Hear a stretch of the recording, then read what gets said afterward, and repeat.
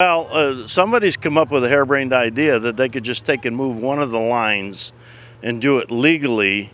I think they need to do a little bit of homework on that. I don't hear any dollar amounts coming out of what it would gain or lose, and I really take offense to people that want to do radical changes without even looking at the numbers. An honest look at the numbers, not some fabricated thing that somebody made up. I know there's a lot of hallucinating going on lately, and I'm wondering what these people are smoking behind the scenes. But, you know, that's what it seems like to me. You know, we all need to just sit down and work together. I heard a lot of that talk in the campaign, and some of these people are going off on these wild dreams. Also said that, but they're not following up with it. So I will keep and make every good faith effort to continue to try to work with the town board. I think some of these harebrained things are pie in the sky. They're splitting our community. They're dividing a wedge here, and I think that's probably their end goal to begin with.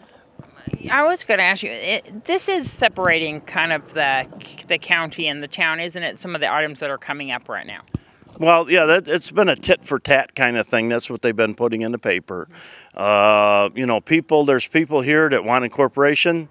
There's people here that want to get rid of the town board.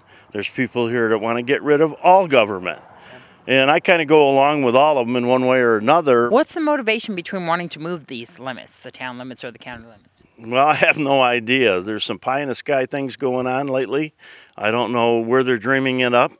I don't know why they feel that they have that much support to make these radical changes. Splitting the county or making a new county, I think they already know that it's going to be almost impossible to do. You take all of this nostalgia out of Nye County. If you only make it Pahrump, then why make it Pahrump? Why doesn't Pahrump just incorporate and get it over with? If that's what they want, then the people can pay more taxes. They can get to raise the taxes any way they want, and then they can have what their end goal is.